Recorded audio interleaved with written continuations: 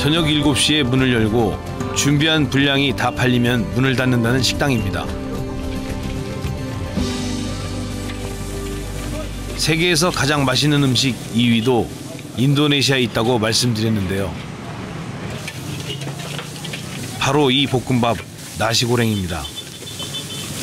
프라이팬을 돌려가면서 안 떨어지게 볶는 게 아니라 이 삽으로 섞듯이 또 바닥에 있는 거 긁어가면서 이걸 볶음밥을 만드는 게 정말 신기에 가깝습니다. 기술이에요. 이게 대단한 기술인 거예요. 이게 집에서 해보시면 알겠지만 밥을 볶을 때 일반 코팅된 후라이팬이라 하더라도 생계란을 같이 뭘 볶고 있다 넣으면 다 달라붙어서 밥을 못 볶아요. 사실 팬에 들러붙으면 이게 그걸 띄었을 때 굉장히 고소하거든요. 누룽지처럼. 그걸 응용하는 거예요. 자, 밥을 이제 서서히 넣기 시작하잖아요. 이제야 밥을 넣기 시작하는데요. 한 번에 밥을 다 넣는 게 아닙니다. 넣고 볶고 넣고 볶고를 반복하며 나중에 산더미처럼 많은 양을 볶습니다. 사장님 이거 한 번 볶을 때 몇 인분 정도 되는 거예요 이게? 와 이게 30인분을 이게 쉬운 게 아닌데. 뭐 어떻게 보시겠어요? 아 예, 못해. 내가 이거 하면 다 엎질릴 것 같아요. 보기엔 쉬워 보여도 절대 그렇지 않습니다. 나도 조금만 좀 맞췄어요. 맛있네요. 세계에서 가장 맛있는 음식 2위답게 인도네시아 모든 국민이 나시고랭을 좋아한다고 하는데요.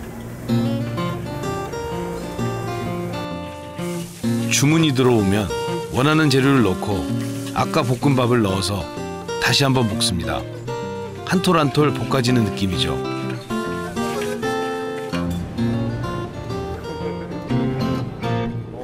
저도 주문을 했습니다. 이게 제가 지금 흥분해갖고 욕심이 많았고 3가지 다 시켰습니다. 이건 깜빙, 그러니까 염소고기가 들어간 볶음밥이고요. 이건 뿌떼라고 해서 여기 분들이 많이 드시는 이 콩이 들어간 겁니다. 콩. 그다음에 이거는 아얌 고랭, 그러니까 닭고기가 들어간 고랭. 기본은 똑같은데 이제 종류가 달라서 다 시켜봤습니다. 제가 이거 한번 먹어보겠습니다.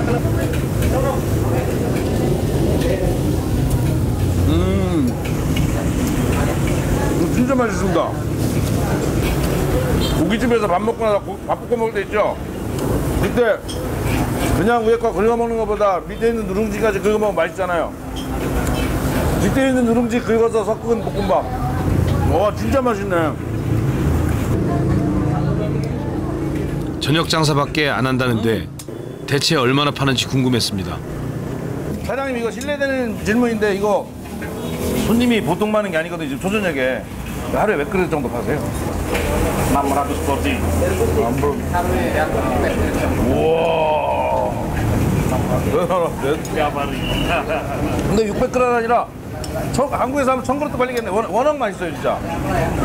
저도 볶음밥을 많이 해먹고 좋아하는데 정말 맛있습니다.